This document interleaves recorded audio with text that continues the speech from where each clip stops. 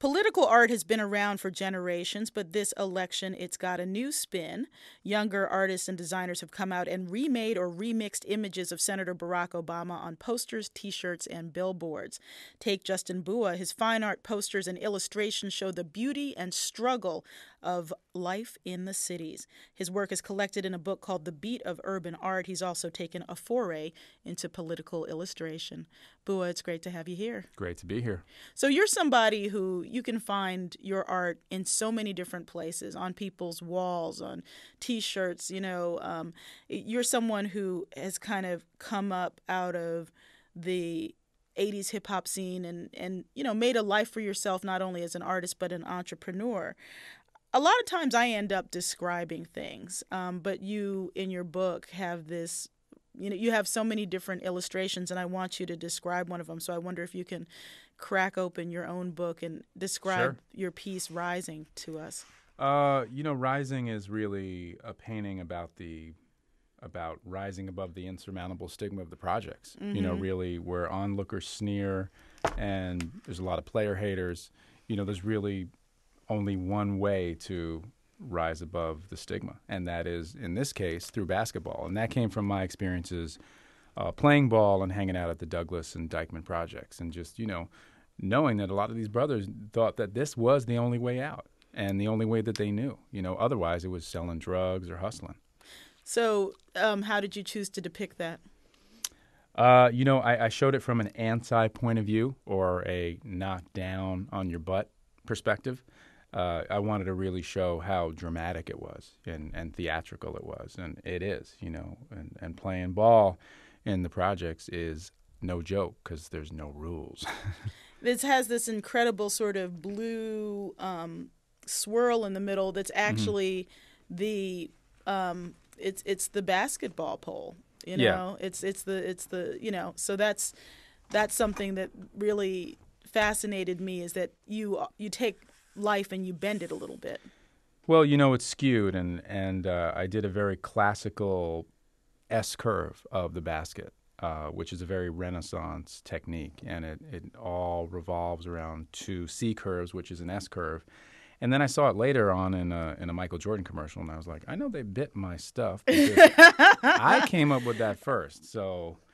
And I also wanted to show, that there were, the city is very claustrophobic in terms of the undulating terracotta. It's everywhere. And I wanted to feel like it was closed in and there was only a sluice of sky that we could see because, as a kid in New York, that's how sometimes you see the city. You just see these gigantic architectural monuments and then there's just a little bit of sky, which kind of, in this case, represents a little bit of hope.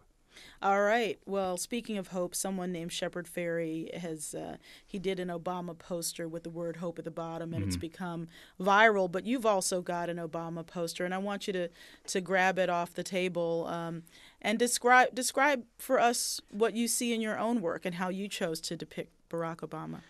Well, Shepard jumped on the train really early, and it was really cool. And I think he inspired a lot of artists to kind of get involved. And Shepard was actually the one that asked me to be involved in the Manifest Hope Gallery that they were having in conjunction with the DNC. That was an exhibit that was of different artists kind of doing this, the visuals that were related to Senator Obama and that's politics. Right. Different iterations and paintings of Senator Obama. Ron English did one of him as kind of morphing into Abe Lincoln. Shepard's hope thing, was enormous. I did one of Obama looking obviously very hopeful into the city. Behind him is a cityscape, and rising is the sun. I wanted it to be during the sunrise, and so he's being backlit by the sun. In warm light, and the reason I did the city is because he's from the city. He can relate to the city. He's raised by a single mom on food stamps, which is much like my experience growing up in Harlem.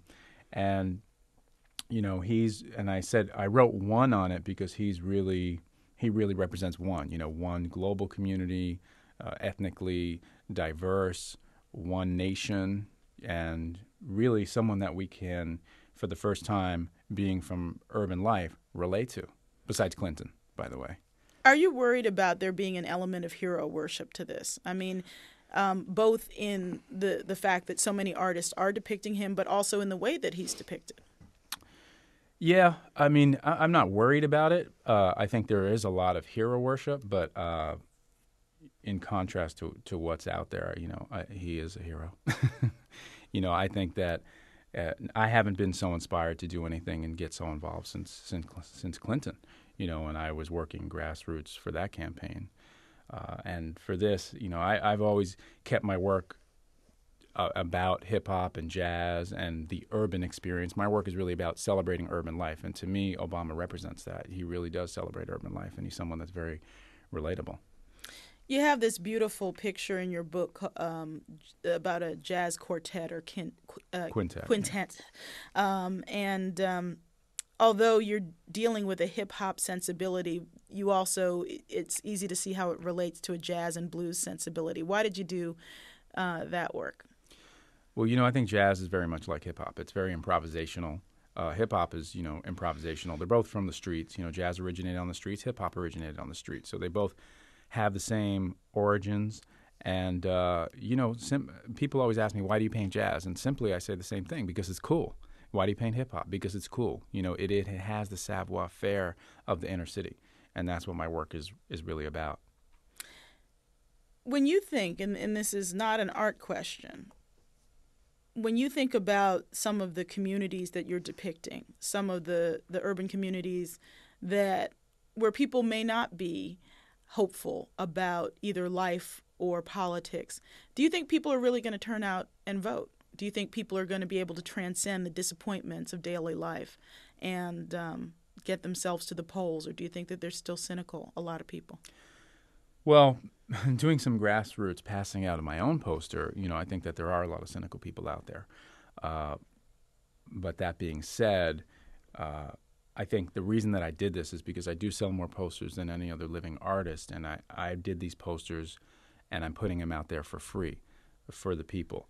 And I'm doing that because I have the expectation that people are actually going to come out and come to the polls, because the propaganda on MTV, I think a lot of those kids don't buy into it. They feel like, MTV is just a machine, and certainly the slippery, serpentine, silver-tongued politicians they don't buy into. So I was hoping that, by getting my work out there, that it would bring some kind of authenticity to that demo, the younger demo, the 18 to 24-year-old kids who are like, okay, well, Bua is representing, Bua supports him. Maybe this is important. Let me look into it more. Shepard Fairey supporting him. Let me look into it more. So that, people who don't feel like they can make a change are really out of their mind. But you'd be surprised. I run into kids who are like, well, I'm an anarchist, man. You know what I mean? And I'm like, well, you're delusional. You really need to do something. Okay, stop getting high just for a little bit and go to the polls and vote. Stay straight for 8 hours and go ahead and vote. All right, on that note, Bua, thanks so much. All right. Thank you so much.